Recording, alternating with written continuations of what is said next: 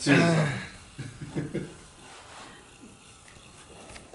Get ready. It's the Fire Goat v Jesse, the Jaguar. Before we start, Dave, how's the B group of the Bob Brooking round robins going?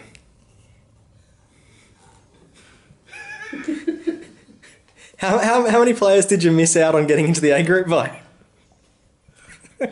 This is terminated, this interview, right?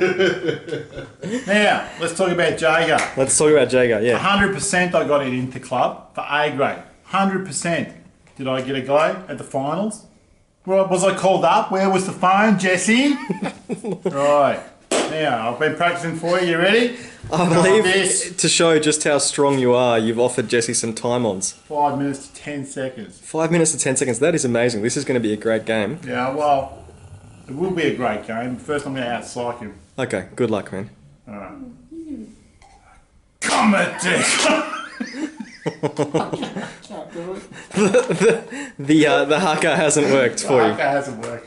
Alright, I'm sorry. Okay. I'll forgive it, the haka. It's not appropriate.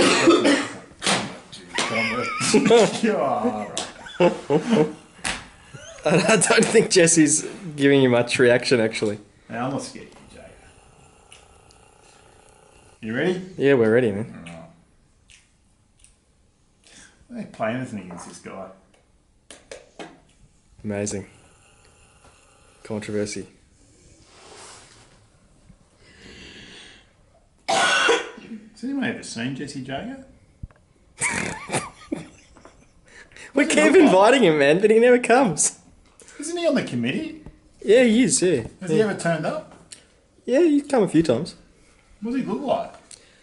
I think he's always walking around in trench coats, sunnies. Someone tells me he looks like Tom Baker from Doctor Who. Which one's Tom Baker? The fourth one. The fourth one. The one with the jelly bean fetish. Right, from like the 70s or something. Yeah, something like that. Maybe early 80s. He's running out of time. He's running out of time. He's Jesse. Yeah, it's like, what's going on there? Jesse Jaguar. Do.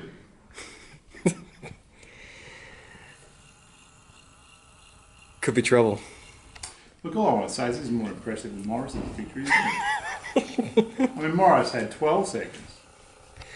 Yeah, and so who got onto that finals team for the teams championship for the MCC? Look, I don't know how it happens, but Laurent Michel somehow managed to worm his way in there again. Oh no, Andy shafted you for the Brooking. And then Sylvester Urban's there as well, and like, you know, I'm like, what? Oh my god. Sylvester, fair enough. I mean, fair enough, right? But yeah. Laurent, if you're reading this, you know, just because you work in transport, you haven't had the balls to turn up to Fight Club on your bicycle. You've won. You've won. Fine, Jesse. There we go. Another new champion. Congrats. Thanks, guys.